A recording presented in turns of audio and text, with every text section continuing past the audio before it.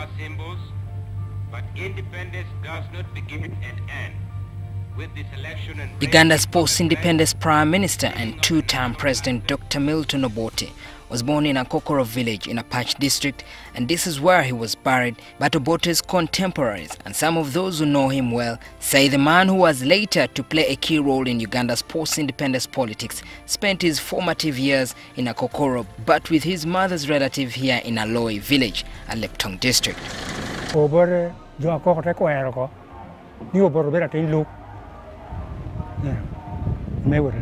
Solomon Nanyoa saw Obote as a young man growing up and taking interest in politics. The people loved Obote and saw him as one of their own. The young Obote was friendly and freely interacted with everyone.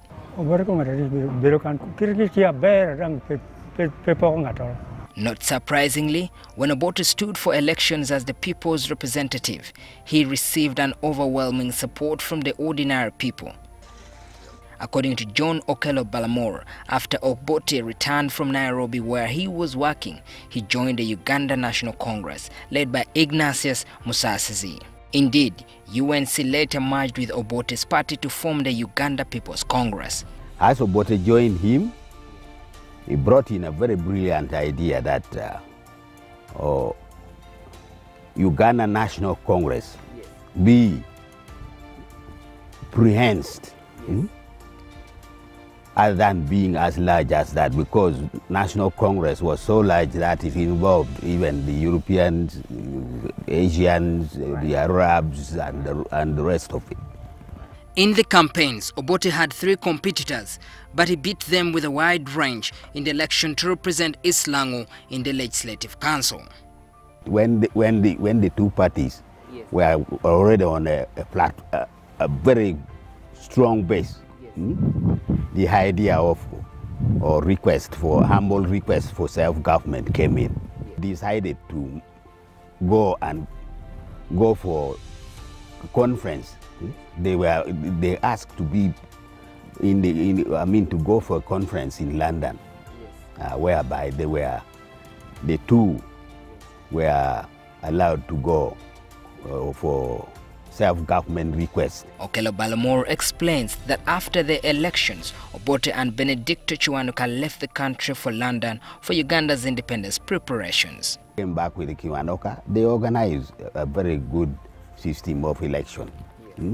Obote is described as someone who loved peace and was always willing to listen to everyone. His interacting with the people was so good, and in fact, naturally, I as observed, he was politically well conversed and very influential by then. John Okello-Balamor worked then as a registration assistant in the internal self-government led by Benedicto Kiwanuka. He was one of the electoral officials of the time. This is actually my necktie during registration in 1962. This is another one in 1958. Election. Obote here has got other 3 contestants, Obote, Oluit Ben, Okai Jepenia, and then Obote passed unopposed. Yeah. He notes that one of the biggest challenges of the time was the poor network. It's a real task, and that's why I say transport was the major problem in communication system. By then it was known as Alebtong County, and it's where the former president Dr. Milton Obote represented the people of Lango in the Legislative Assembly. But to date, not much development can be seen in the district. A jury MP Hamson Oboa, who represents the area, notes that Uganda's history is incomplete without tracing Alebtong District. A case in point is in 1961, when Uganda went into the polls for electing representatives to the Legislative Council, abbreviated as LEGCO. The founder president of Uganda, Dr. Apollo Milton Obote, who hails from the current Apache district, because then we had only 2 constituencies in Lango, opted not to contest in Apache, but opted to contest in the current Alebtong District and Otuke and some part of Lira. But his constituency headquarters in 1961 was at a place called Aloe, which is currently in Alebtong.